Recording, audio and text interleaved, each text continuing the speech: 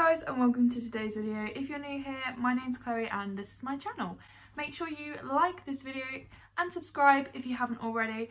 Please be sure to put the bell notification on so you don't miss a single video. So I'm really excited about the photos that I've taken. I spent my whole weekend taking some self-portraits. So I'm seeing a lot of people in their home trying to take some Instagram photos at the moment, so I thought I would kind of try and do the same thing but make it look a bit more studio based.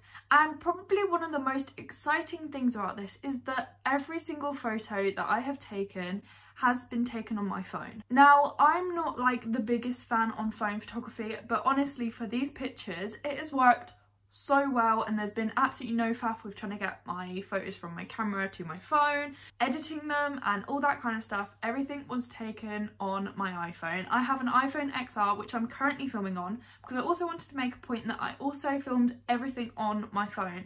This whole video was done with my iPhone XR and a tripod. If you don't have a tripod, you can try and stand your phone up anywhere that you possibly can.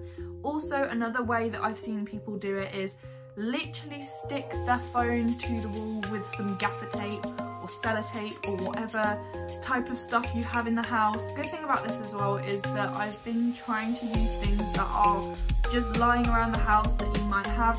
A1 coloured paper might not be something that everyone has, but if you want to buy some, I know that the range near me is still open and they were selling coloured paper. That's how I managed to get mine. Anyway, I'm going to stop talking and I'm just going to get on with the video. I really hope you enjoy it. I've worked really hard on it and yeah, enjoy.